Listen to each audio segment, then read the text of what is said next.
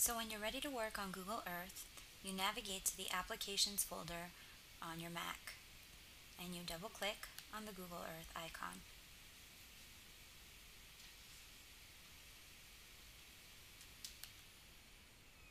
This will begin the Google Earth program.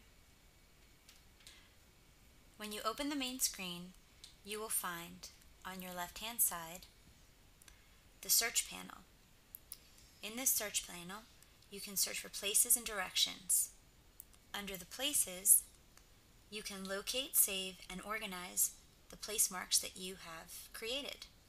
And in the layers, you can display various settings that allow you to learn more about the different locations. In the center, you'll find the current location. And on the right-hand side, you will find your navigational controls.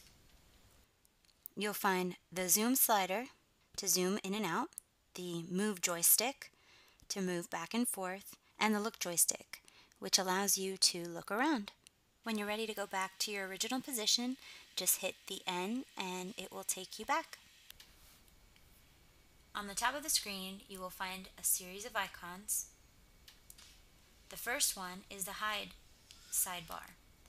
This will collapse your search panel so that all you have to view is the location where you're at. The second is the place mark. By clicking this, you can add a place mark in any of the locations that you've selected. Then we have the polygon and path tool. The polygons and path have much of the same information as place marks. Paths will allow you to save a certain amount of place marks and then put a tour together.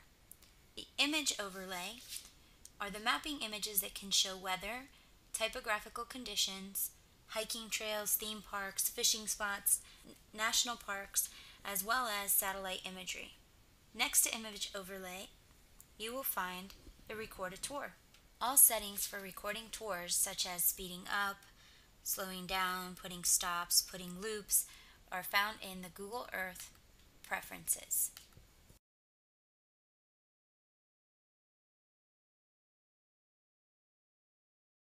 This icon shows you a timeline, and in certain places, you have the opportunity to go back in time and see the area as it was on a certain date.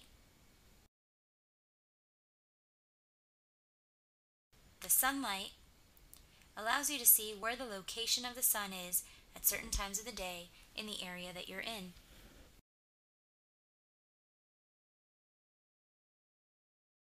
This icon allows you to see the Earth, the sky, Mars, and Moon.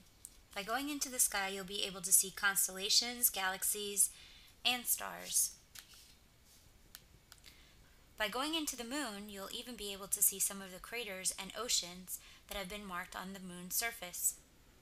With this ruler icon, you can measure the distances between locations or even see the size of certain buildings, oceans, or points of interest.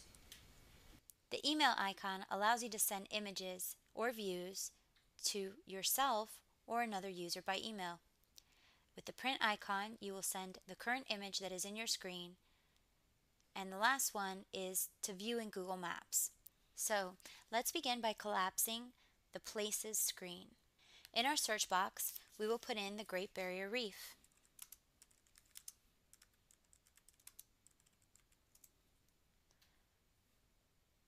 The first thing that Google Earth does is find certain businesses or places where it thinks we might be interested in seeing. Since we're not interested in these places, we will just go ahead and unselect and collapse that. We will move down to Places and Layers, which is what we are interested in looking at. Now, since it seems that we have zoomed out, we will put a little bit more distance between us by either using our mouse, moving forward and backward, or by using our zoom button on the screen. Now we're at the location of the Great Barrier Reef, although currently none of the points of interest are being shown. So if we go into our Layers panel, you will see a series of options that we may click on. By clicking on our Ocean option, we now begin to see a series of points of interest. So for example, The first one we're looking at, Explore the Ocean, takes us on a tour of the Great Barrier Reef.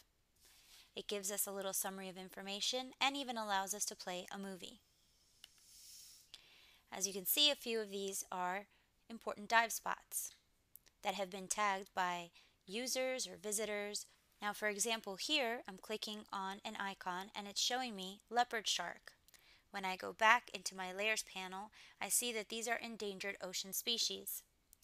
So I can double click, have a chance to see what they're trying to show me, and click on any more of these options to be redirected into videos, images, and a possible website that will give me more information about leopard sharks. There are other options on our layers panel that we haven't even begun to discover. So take your time, look around, and begin to enjoy Google Earth.